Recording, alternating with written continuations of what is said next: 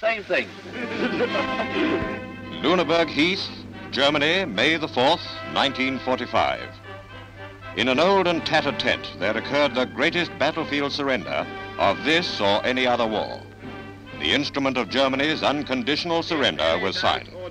Said Monty, "If you don't agree, I shall go on with the war and be delighted to do so." But the Germans sat down, and having read out the terms of capitulation, Field Marshal Montgomery gave his orders. The German delegation will now sign this paper, and they will sign in order of seniority, and General Admiral von Friedeberg will sign first.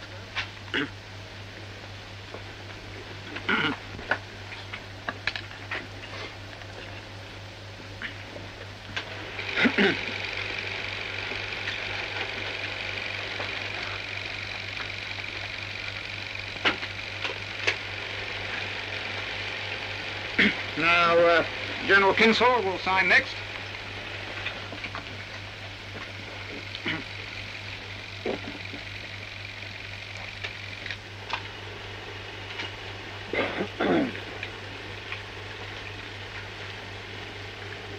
Rear Admiral Wagner will sign next.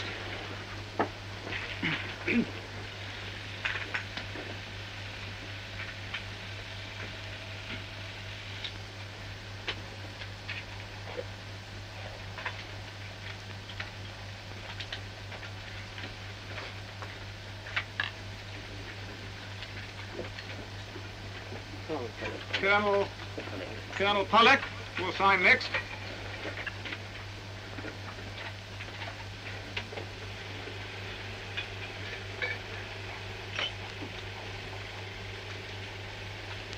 And Major Fried will sign last.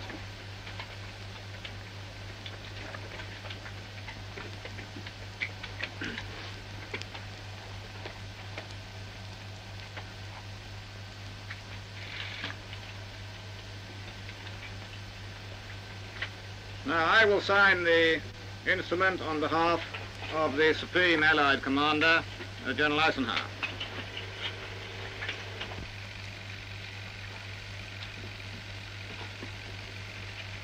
Seven clauses, and no mere scrap of paper. Clause 2 is tapped out by Morse, the signal for the ceasefire, which reads, "All hostilities on land, on sea, and in the air by German forces to cease by 0800 hours."